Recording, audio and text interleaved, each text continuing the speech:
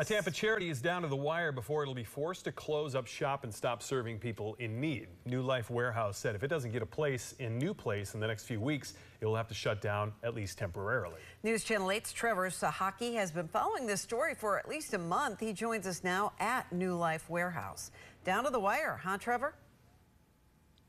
It really is down to the wire, Stacy and Josh. And as you can see behind me, New Life Warehouse needs a ton of space to give hundreds of people home supplies every single year. But soon, they'll have to leave this space, and they haven't been able to find another one like it. If this ministry isn't here, then there's going to be a lot of families that are going to continue to struggle. Time is running out for Stephanie Haile and the nonprofit she directs, New Life Warehouse. We have seen a couple of spaces that don't really work for us. It would be in our budget, but not exactly what we're looking for. The last time we spoke with Stephanie, she recently found out New Life would lose its warehouse at the end of April.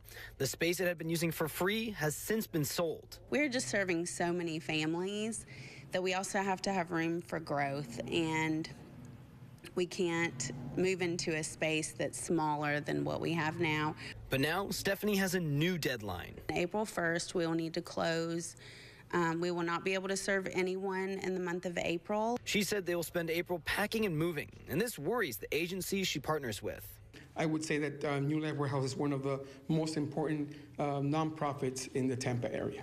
Luis Soria is the office manager of Church World Services Tampa location. New Life Warehouse, it's such a blessing for us. Church World Service is an international resettlement agency, and Luis said they rely on New Life Warehouse. It's not only Church World Service, there's 11 resettlement agencies in the country, so we're one of them, but it's going to impact hundreds, thousands of people coming from all over the world.